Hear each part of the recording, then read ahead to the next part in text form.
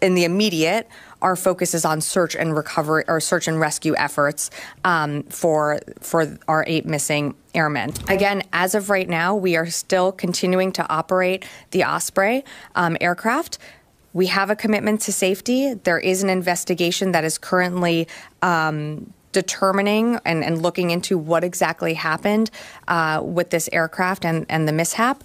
Should that investigation yield in results that require the department to change anything about the Osprey or to take additional steps, we will certainly do that. But at this time, I'm not going to get ahead of that investigation and its process.